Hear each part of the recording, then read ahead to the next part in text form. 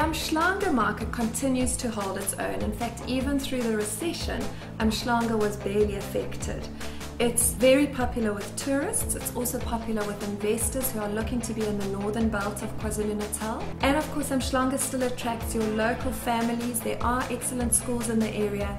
And with the new Umhlanga precinct and the La Lucia Ridge commercial node, it's attracting a lot of young professionals and executives who are moving into the area for the convenience. I concentrate on the Umhlanga area. That's the area that I love. I live in the upper part of Umhlanga and I know the area extremely well, which helps me when it comes to representing the area. I know the properties backwards. You have sales across the board throughout the country, and you also have international people that look here to purchase. I think for me, residential property is more about people than it is about bricks and mortar.